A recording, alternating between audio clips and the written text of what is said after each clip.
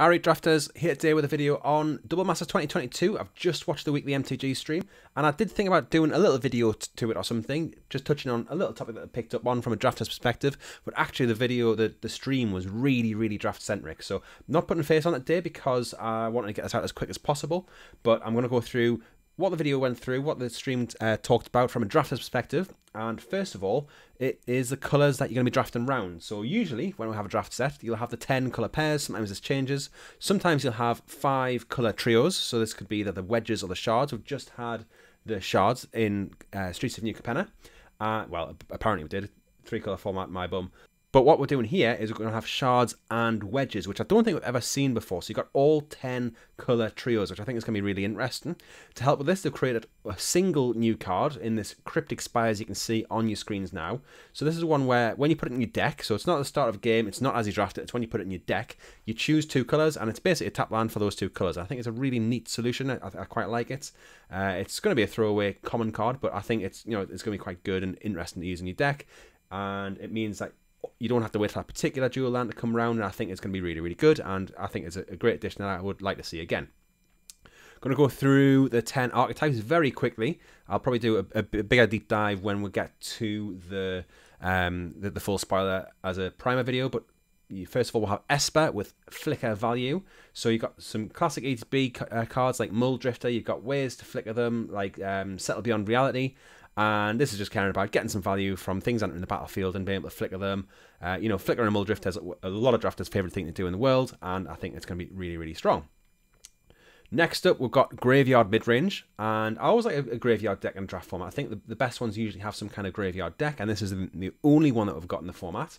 But you've got ways to discard, you've got creatures which get bigger when you put things in the graveyard, you've got some a little bit of reanimation in there as well, but it's designed to be a graveyard deck which gets the opponent's dead with creatures, and I think that's a pretty solid mid-range deck because it fits it nicely, and there's going to be some sweet cards in there.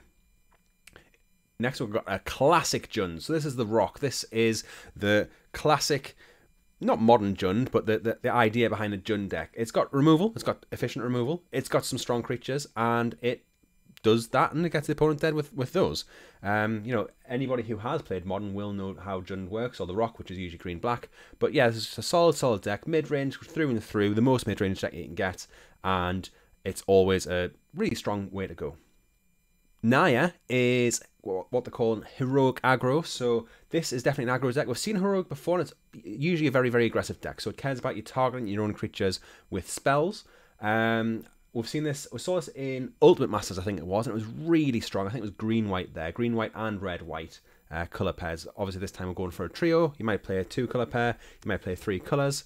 Apparently it's not going to be as kind of balls-to-the-wall aggro as it has been in the past, but it is still going to be probably the aggro deck of the format, so that's something to bear in mind. But you do have some cool cards like the Grolnok Rhino, I think it is, the Grolbok Rhino, I can't quite read it from here, where it is a 4-mana 4/4 trample, which is solid already for a common, and when you target it with a spell, you get to draw cards. So there's going to be a bit more drawn card in this, not just giving yourselves stat boosts or +1/+1 counters when you target them, but again, definitely going to be an aggro deck in the format.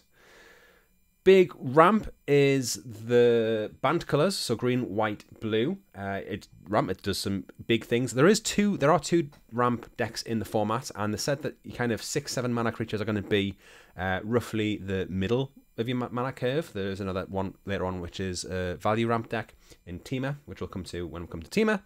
But this is big ramp to go into big things. Said it's going to be kind of one that you're going to draft around rares, because a lot of your big spells might be rares, but they do have some good big commons in there as well. Ramp decks are always fun, and it looks like this isn't the only way to support it in the format. Going on to the shards, the wedges set. So this is the stuff that we haven't seen really since it was Khans of Tarkir. So you've got Mardu, which is a sacrifice deck, which really works with Mardu. You often has a black-white or red-black sacrifice. You got things like Doomed Traveller, which is just a fantastic card to sacrifice. You got different ways to sacrifice them. You got Cartel Aristocrat, which is a free sack outlet, and you can do it as many times as you want. So that's always good to see in one of these decks. Dark Dweller Oracle is the first time it's been printed as common, so I think that's got some of the pauper players quite happy. But it is a really good way to sacrifice creatures, and you can build some good archetypes around that. And I think it does work well in you know, you're going to have a bit of graveyard stuff in Grixis, which is red, black, and blue. So Sacrifice kind of works alongside that. And yeah, I think I can see this really working in what's going on. Next, mid-range ramp. So this is the other ramp deck I talked about in Temur. You're going to do it with a little bit of treasures and things like that. You can see Muldrifter here again. You can see Elvish Reclaimant to help you get the land there as well. But there's no reason why you can't flicker that in this as well as the flicker deck. And I really like that kind of cross-pollination between these archetypes. One thing I am a little bit worried about is if the fixing's too good, then you might just end up in 5 colours, the best way to go. But I was worried about that a little bit with Street New Capenna, and look how that one turned out.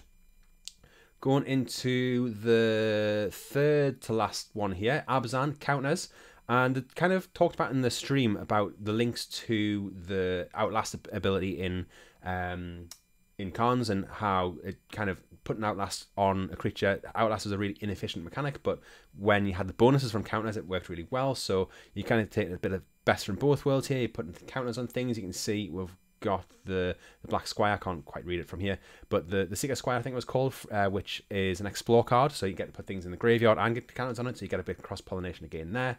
But you know, if you can give all your things as counters, First Strike and Trample with them with +1/+1 and counters on, and you can just find easy ways to put counters on them, you're going to have a really strong deck. Penultimate one we've got here is Prowess. It is your Jeskai deck, your red, white, and blue American style, and it is casting spells and getting prowess on creatures, caring about your spells. Sometimes this will be seen more in Izzet, but this time we've got the 3 colours, so Jeskai is the definite place for it to go.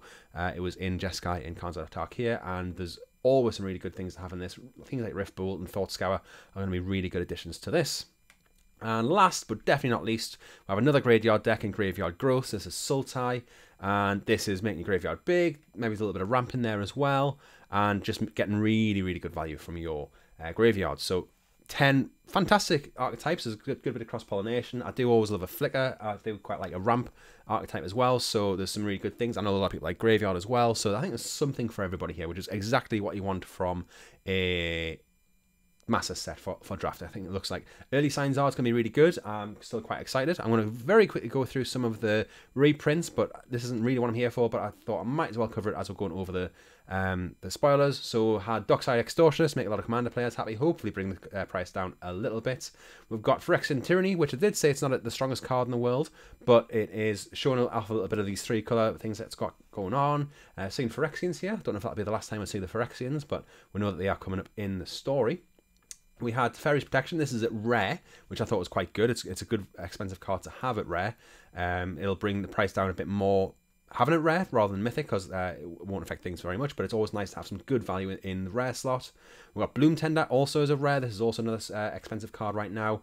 It is going to be great as a fixer. It's going to be great in ramp. I think it's going to suit the green decks a lot, and apparently it's just, when I did some playtesting, it was a very strong card to have, which I'm not surprised that it's going to make a lot of mana, and it can fix you really, really well. Well, I suppose you've got to have a permanent on the battlefield, but it's still fixing quite well. And then last, the big one, the last thing they've spoiled, although I think they've spoiled a few more things in between doing the stream and doing this video, is Imperial Seal. This is a very, very, very expensive card, only printed twice in Portal 3 Kingdoms, and then as a Judge promo, I think it's going for between $700 and $1,000, so that's, I mean, the price is going to come down. It won't be worth that when you open it, but it's going to be really nice if you do open this, especially if you get a nice foil extended art or something like that.